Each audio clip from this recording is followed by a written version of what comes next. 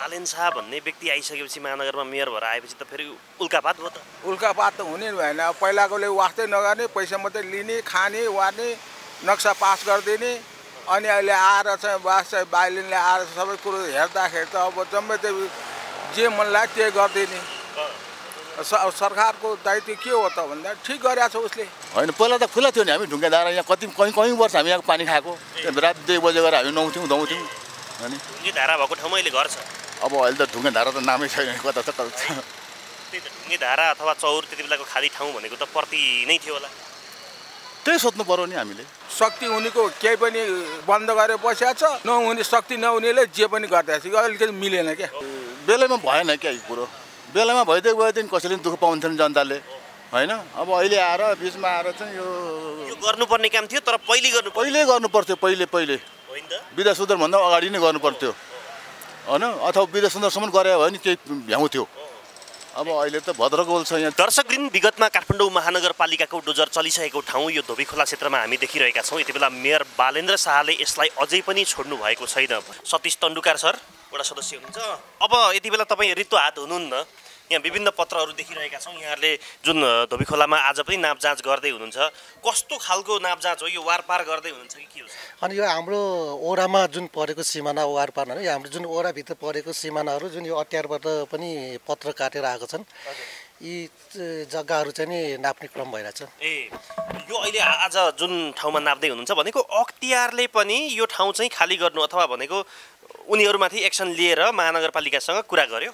हजुर, अट्यारबाटै चिठी आएको छ। यो अट्यारबाटै यो किता नम्बर यो व्यक्तिको होस्, यो कुनको हो, यो चाहिँ नि सार्वजनिकमा छुटाउनु भनेर अट्यारबाटै यो फाइलमा यो यहाँ छन्, गोप्य चिठीहरू पनि छन्, यसमा अट्यारबाटै आएको छन् कुराहरू आएको छ। यसमा जुन हजुरहरूले विगतमा पनि महानगरपालिका तपाईँहरू ओडाले डोजर चलाइसकेको ठाउँ भनौँ न, होइन? उदाहरणको लागि भनौँ, इन्द्र चामलिङ जो नेता पनि हुनुहुन्छ, उहाँको क्षेत्रमा पनि यहाँहरूले पहिले खाली गर्नुभएको थियो। अझ त्यसलाई जति तपाईँहरूले डोजर लगाउनु भयो त्योभन्दा भित्रैसम्म आउन आँट्नु भएको हो? हजुर, यो अब नेम कानुन भन्दा हामी पनि बाहिर जान सक्दैनौँ। जुन नेम कानुनमा हामी जान्छौँ, तर एउटा दुःख लाग्दो कुरा के छ भने यो जुन हामीले नापेर चिन्ह लाउँछौँ, भट्कन बेला चाहिँ स्टे अर्डर ल्याइदिन्छ। यो चाहिँ साह्रै दुःख लाग्दो। यो म न्यायालयलाई पनि के भन्न चाहन्छु भने नबुझेकन एउटा बुझ्नु पऱ्यो। हामी यति दुःख गरेर तपाईँले देख्नुभएको छ, यसरी हामी माथि गएर झुन्निएर छतमा चढेर हामी चाहिँ ज्यानको बाजी राखेर हामीले त अत्यारको उस अनुसारले गरेका छौँ नि त, हामीले नापी गरेर गरेका छौँ। तर यहाँ त एउटा यस्तो हुन्छ कि हामीले नापेर कहाँ त के थाहा हुन्छ, के अरे स्टे अर्डर ल्याइदिन्छ। यो चाहिँ नि साह्रै यो म न्यायालयलाई नि यो न्यायाधीशहरूलाई नि के भन्न चाहन्छु भने जहाँ गऱ्यो स्टे अर्डर ल्याइदिने। उहाँले बुझ्नु पऱ्यो नि, न्यायालयले पनि बुझ्नु पऱ्यो, यिनीहरूले यसरी गरेर आएको छ, सानी जग्गा संरक्षण गर्न लागेको छ भने बुझ्नु पऱ्यो नि त। अब बुझ्दै नबुझिकन स्टे अर्डर पठाइदिने। यो अवस्थामा जसरी नापी विभिन्न ठाउँमा यहाँले नोक्सानकन गर्नुभएको छ नि, त्यो ठाउँ फिर्ता ल्याउन सकिएला? सकिन्छ नि, किन नसक्नु र? तपाईँको घरको धुरी चढेर बिचमा झ्यालमा लाउनु भएको छ त। त्यही कारणले त्यो नसक्ने भए त हामी सुरै गर्दैनथ्यौँ कि, सक्छौँ भनेर सुरु गऱ्यौँ हामीले। हजुर, त्यही कारण वडा कार्यालय, हामी महानगरपालिका जस्तै हामीले नापीले पनि सहयोग गर्नु भएको छ, सबैतिरबाट सहयोग गर्नुभएको छ। हामी यो चाहिँ अझ हामीले पहिलो 5 वर्ष कार्यकालमा चाहिँ हामीले खास पहिचान गरेका थियौँ, मान्छेले कतिले ल्याएन भन्ने भएको थियो। तर अब यसपालि चाहिँ हामी एक्सनमा उत्रेर हामी हाम्रो नेपाल सरकार जग्गा चाहिँ सरकारकै नाममा ल्याएर पार्कहरू बनाएर हामी बनाउने विचारमा छ हाम्रो वडाको। कहिले चल्छ डोजर? अब हाम्रो आज नाप्यौँ, अस्तिदेखि नापिरहेको छौँ। यसको प्रतिवेदन नापीबाट दिने बित्तिकै हामी माथि महानगरपालिका गएर तुरुन्तै नै यसलाई डोजर चलाउँछ। मेरो भगेन्द्र केसी स्थानीयवासी हुनुहुन्छ? खास स्थानीयवासी त होइन, म बाहिरबाटै हो। कति वर्षदेखि यो ठाउँ देख्दै हुनुहुन्छ? म यो 35 सालदेखि। 35 सालदेखि हेर्दै हुनुहुन्छ। अहिले महानगरपालिका अथवा नापी कार्यालयको कर्मचारी देखिरहेका छौँ नि, नापजाँच गर्दैछ, यो किन यस्तो भइरहेको छ? पहिले खोला यहीँ थियो, तपाईँलाई थाहा छ? होइन, यो खोलाको धार त अझै पहिला त उता अनामनगरतिर थियो, पछि माथिबाट कहिले चाहिँ मेटाइदिएर कुनापट्टि लगाइदियो भन्थे, होइन? यो कुनापट्टि एउटा बक्स भन्थे। अनि हामीहरू चाहिँ अब यहाँ नर्कट घारी थियो नि, पहिला त पुरै नर्कट घारी निलकाँडा थियो, होइन? पछि अब बसोबास बढ्दै गयो, कता कता चेप्दै गयो, कता त के हुँदै गयो, अब के भयो नि। मेरो पुष्कर मगर हो। सरकारलाई के भन्ने हामीले, अब यो सार्वजनिक जग्गा सार्वजनिक हुनु पर्यो, होइन? मान्छेहरूलाई खुला हुनु पर्यो। अब कतिपयले चाहिँ अब 2 आना 3 आना जग्गा किन्ने अनि आधा 9-10 आना जग्गा क्याप्चर गर्ने, होइन? त्यस्ता जग्गा पनि यहाँ देखिन्छ। त्यस कारणले चाहिँ अब यो चाहिँ खुला नै हुनुपर्छ क्या सौन्दर्य वातावरणलाई पनि राम्रो हुन्छ मानिसहरूलाई पनि स्वास्थ्यको लागि राम्रो हुन्छ उहाँले बुझ्नु पर्यो नि त जब सार्वजनिक जग्गामा तराहरू बनिरहेछ घरहरू बनाइरहेछ भने हामी त पागल होइन नि त हामीले पनि सबै यहाँ चिठी आएर हामीले पनि आर्टिकल गरेर हामीले जब चिनो लाएपछि सार्वजनिक जग्गामा बिल्डिङ थरापछि त्यसलाई स्टे अर्डर दिने कस्तो न्यायालय भने क्या म त्यो क्वेसन गर्न चाहन्छु कि यो न्यायालयमा जुन न्यायाधीशले यो स्टे अर्डर दिन्छन् उहाँहरू आएर एकछिन हेर्नु न ठिक छ हामीले गल्ती गरेको छौँ ठिक छ हामी भागीदारी छौँ सजाको भागीदारी हामी छौँ हामीलाई कानुनमा लानु होइन तपाईँको देख्दै यसमा सबै यसरी हामी प्रमाणसहित हामी हिँड्छौँ नेपाल सरकारको भनेर आएपछि नेपाल सरकारको जग्गा भनेर हामीले छुटाएपछि झन् त्यो भट्काउनलाई सहयोग गर्ने कि स्टे अर्डर आएर रोक्ने त्यो कस्तो खालको न्यायालय हो अब पुनः फैसलाले सहयोग गर्ला तर पनि त्यो पुनः फैसला आउन कहिले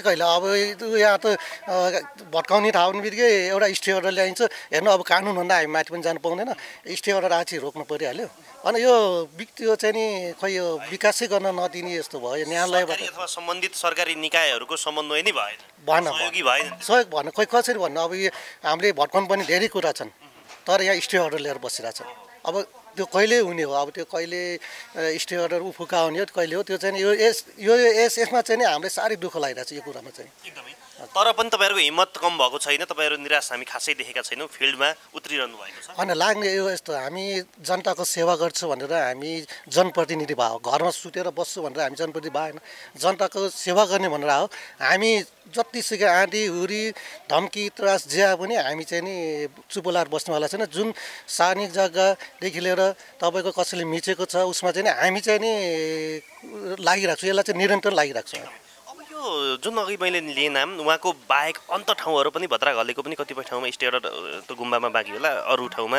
क्लियर नै गरिसक्नु भएको छ त्यो नजिकै कतिपय बिल्डिङ पनि पर्दो रहेछ पर्छ यो अब यो भद्रा घलेको पनि होइन भद्रे घले आमाले छोडिदिनु भयो तर कुन एउटा सङ्घ संस्था एउटा गुम्बाले स्टे अर्डर लिएर बसिरहेछन् होइन अब भद्रा घले आमाले ल अब मेयर साहबलाई नि धन्यवाद दिएर उहाँले एकदमै ल आशीर्वाद छ छोरा भनेर उहाँले सबै ल मैले त्यागेँ भनेर गए तर त्यहाँ अब सार्वजनिक जग्गा हो त्यो त्यसमा एउटा गुम्बा बनेर चाहिँ एउटा सङ्घ संस्थाले लिएर बसिरहेको छ त्यसमा पनि स्टे अर्डर ल्याएको छ हेर्नु त यहाँ कति गाह्रो भएछ त्यो एउटा हामीले उ गरेको त्यहाँ एउटा हाम्रो राम्रो खालको त्यहाँ एउटा जनताको सबै हाम्रै सर्वसाधारण सबैलाई हुने एउटा पार्क हुन्थ्यो त्यहाँ कुनै एउटा मैदान खेलकुद मैदान हुन्थ्यो त्यहाँ अनि त्यो एउटा बिचमा घर छ हेर्नु न अब स्टे अर्डर ल्याइदिइरहेको छ कस्तो के अरे काम गर्नै गाह्रो क्या नभए त्यहाँ एउटा हामीले चाहिँ नि खेलकुद पुरा खेलकुदै बनाउनु पनि हाम्रो हुन्छ क्या त्यहाँ एउटा खेलकुद मैदानै बन्छ क्या तपाईँ लगभग त्यहाँ 6-7 रोप्ने जग्गा छ 7 रोप्ने जग्गामै आखिर हुने त यही सबै हाम्रै टोलको लागि हुने हो नि त अनि त्यो त हामीले ओराले गरेर ओराको मात्र आएर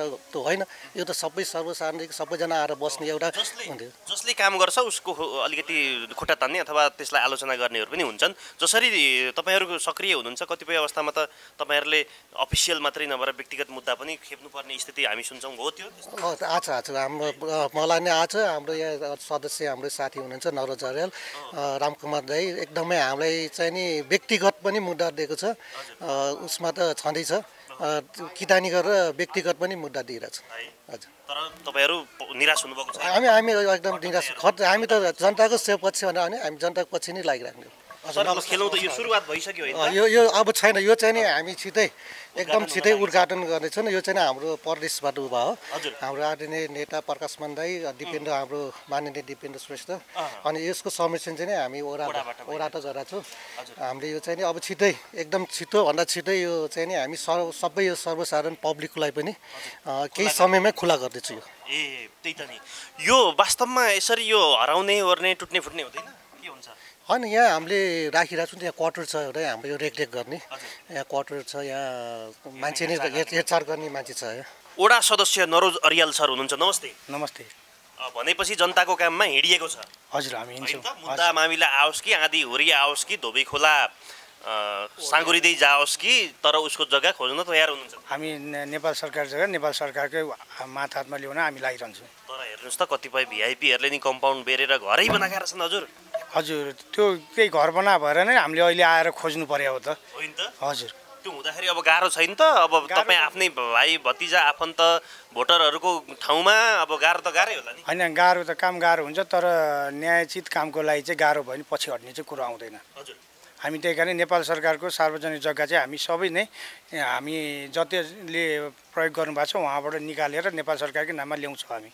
चलाउँछौँ यो अवस्थामा त अहिले काठमाडौँ महानगरपालिकाको तपाईँहरूको परिषदको बैठकै बस्न सकेन भन्ने कुरा नि आएको छ नि तपाईँहरूले सहयोग गर्नुभन्न भन्ने कुरा होइन होइन त्यो होइन बिल्कुलै होइन पर्सि 29 गते हाम्रो नर्थ मेयरलाई सहयोग गरेनन् भन्ने होइन होइन होइन त्यो अब तपाईँहरूले जति पनि सुन्नु भएको छ हामीलाई त हिजो पनि म्यासेज आइसकेको छ पर्सि भने हामीलाई 48 घन्टा अगाडि नै म्यासेज आउँछ महानगरपालिकाबाट हाम्रो नगरसभा चाहिँ पर्सि 29 गते 11 बजे प्रज्ञा भवनमा राखेका छौँ एकदमै तपाईँहरू एक ढिक्का हुनुहुन्छ जनताको पक्षमा सम्पूर्ण वडा सदस्य वडा अध्यक्षदेखि मेयर उपमेयर लागिरहनु भएको छ सबैजना खासै कसो नि यो पार्टी र ऊ पार्टी भन्ने हुँदैन कि विकासको नाममा हामी जनप्रतिनिधि भएर आएपछि सबैजना 32 वडाको वडा अध्यक्ष वडा सदस्य मेयर उपमेयर र कार्यपालिका सदस्य सबै नै हामी नै काठमाडौँ बनाउँछौँ भनेर हिँडेका छौँ हामी काठमाडौँ बनाएर छोड्छौँ एकदम धन्यवाद सर हस् धन्यवाद